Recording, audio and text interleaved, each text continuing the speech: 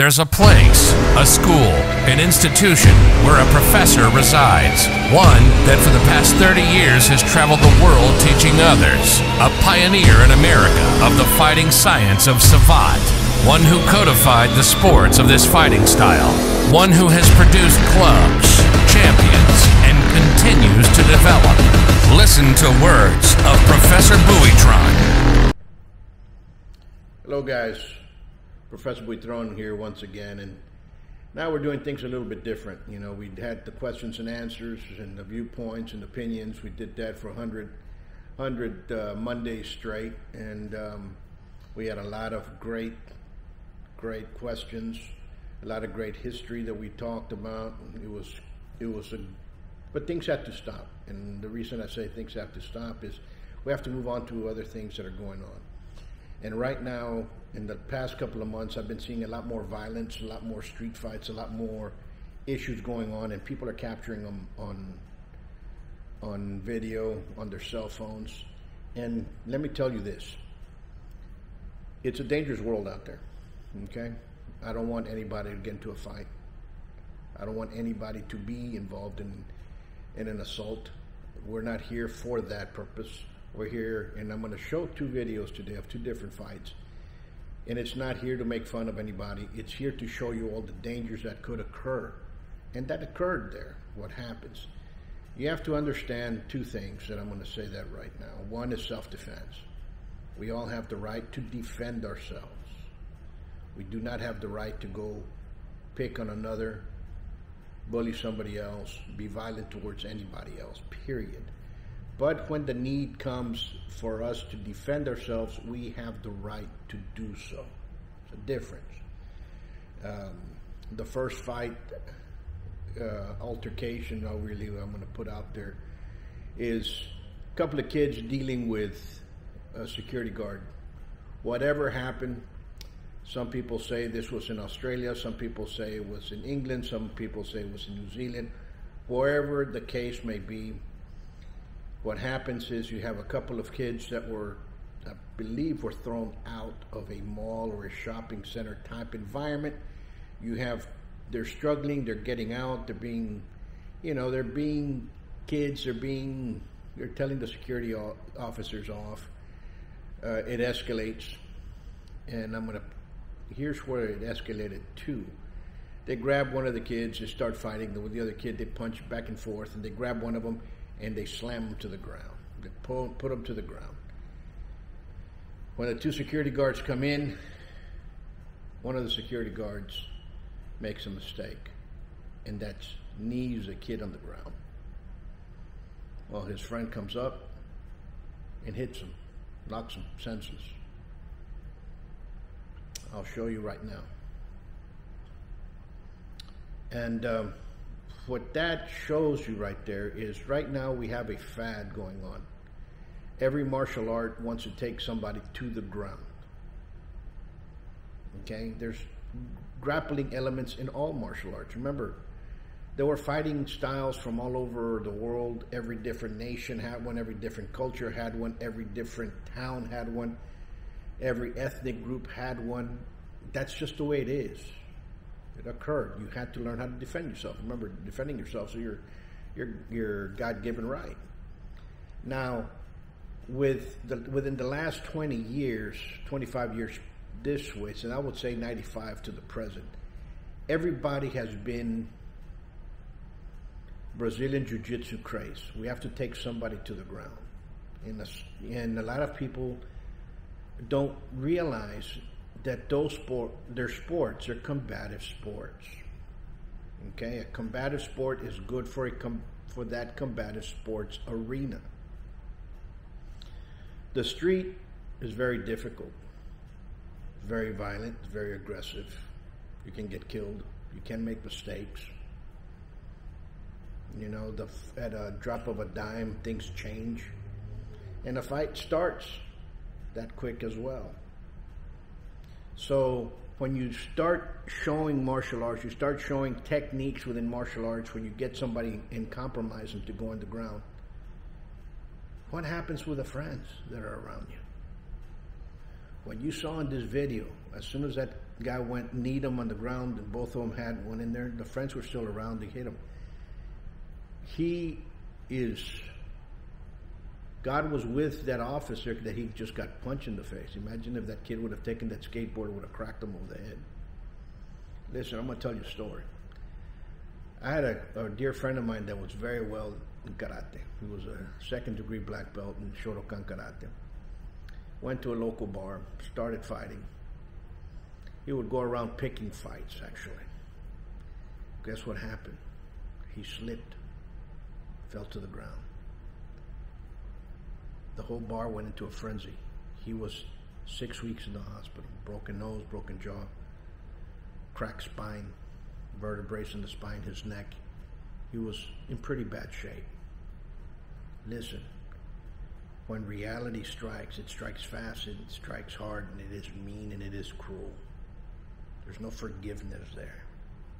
Okay, so when you make mistakes, people that are not around or that are not physically there are going to take advantage of that situation.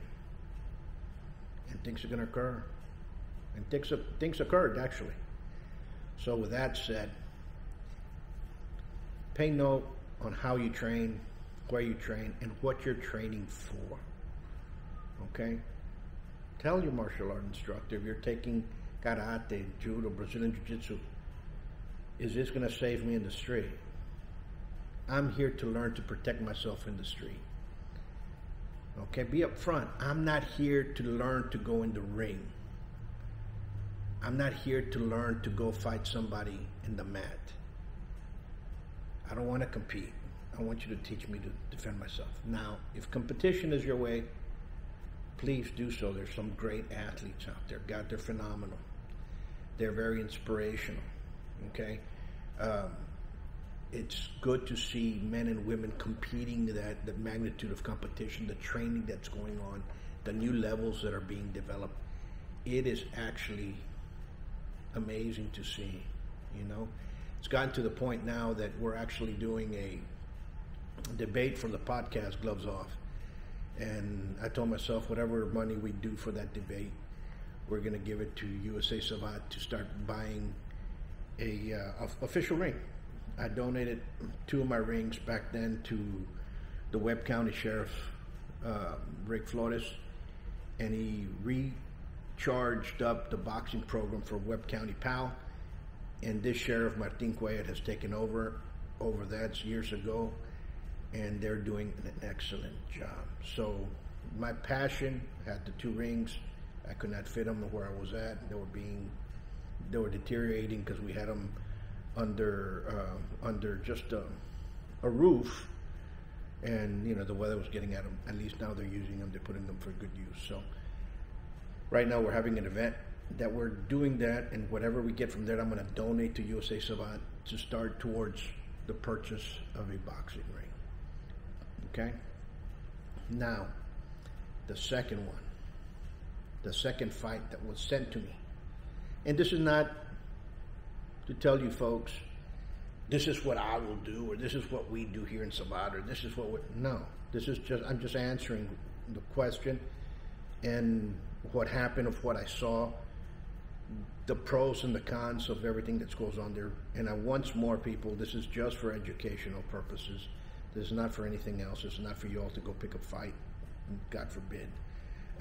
But you know, this is for you all to understand what actually happens and what's actually going on. The purpose for this video is to educate the people of the dangers that are out there. And martial arts is a form of how to express yourself, and it's also a form of defending oneself. So understand that. This next video is a guy pushing another one. They look at, if they're inside a mall, the guy's backtracking or backpedaling, just moving back, telling him, you know, stay away, pushing his hands back. Gets to the point that the guy throws a couple of punches at him. He kind of steps back and unleashes there's 2 kicks in Savate that it's similar to. But if he did Savate, great. But it looks more like a spinning hook kick from karate or taekwondo, just the way he did it. And but in Savate we have two kicks that are similar, and they're called lateral reverse or tendu. They're similar in nature, but he did it spinning. So, and I'll show you guys that right now in a bit. I'll do it with my son for you guys to correlate what happened. But you have to realize that a spinning tendu, not a spinning lateral reverse. The spinning tendu is the fastest and the most powerful of the kicks of Savate. I had a student of mine that he's no longer with us. You know, life takes people in different formats. He got a little bit too much swelling on the head inside a boxing match. He was doing great, and then he starts playing around with a Belgium champion. He was winning by points. He had the fight won. 15 seconds into the third round, the Belgium champion, I wish I had that in film, because he just came out of nowhere with a spinning tendu, hit him across the jaw, and went down on the ground. You can use this kick, this technique, both in the ring and in the street. And I understand people out there, you know, the basement dwellers and folks that sit back and just kind of make fun of everything that's going on and say, we can't do this. Listen, you can't kick in a martial arts because we'll take you to the ground. The guy was the aggressor. The guy was throwing punches and kicks. The other guy came out of nowhere, and guess what? Planted him with a spinning hook of karate or taekwondo, or a lateral reverse of Savate, or a tendu of Savate. But that's what happened. You can watch the video. Now, as watching the video, you see how he esquives the punch, and he uses that momentum to turn around and spin. Perfectly executed. You can tell he had some training behind him. So right now we're going to do that spinning tendu and lateral reverse for you guys to see how it's done, both lead leg, rear leg, and spinning. Be right back. As we were talking earlier about the kicks that are similar to what that gentleman did as he defended himself, in Savate, and the book says, in the 80s, before 70s, 80s, and pre that, you know, up to about 95, you had two distinct kicks. You had the tendu, you had the lateral reverse. Some people call it the group in, the tendu, but it was still similar. Nowadays, they just call it reverse or group in. Spinning before, they used to call it tornado. Now, any kick that turns, they call it a tornado. Well, so things have changed in Savate as we've gone through. So here with my son, he puts up his hands and he's going to do a lateral reverse front leg. Okay? You see how the lateral reverse hooks back or comes back. In Savate, you're not hitting with the heel, because if you hit with the heel, it's going to stop where it's at. So it goes again, lateral reverse. Okay? That's from the front leg, from the rear leg. Okay, now we're going to do tendu. You're going to see the difference is going to be extended. No, front leg, tendu. And rear leg. Okay, understand? Now we're going to do a spinning lateral reverse. Lateral reverse, go. Okay? And now we're going to do a spinning tendu. Okay, see the difference? One is done with a heel and the foot goes through. So in other words, I'm going to pick up my son's foot and put it sideways. A tendu is going to hit you with this portion and drag the foot across. Okay? You can also extend it this way and do the same thing. It's going to glide. But in a go up, knee up. But in a lateral reverse, it's going to bend. Okay? That's the only difference. So knee bends. We'll continue doing that. Folks, we now have membership for those that have been asking for online classes. Go on in there. It's there in Facebook. It's from blue. You're going to get all the way up to yellow. There's different perks. There's different things that are going on there. Our merchandise is up there, just like this shirt. If you like it, you guys can order it. So keep the questions coming in. Until next time, much peace. Come train at the best kept secret of Laredo. Buitron Academy, 956-401-4868. Savate.biz.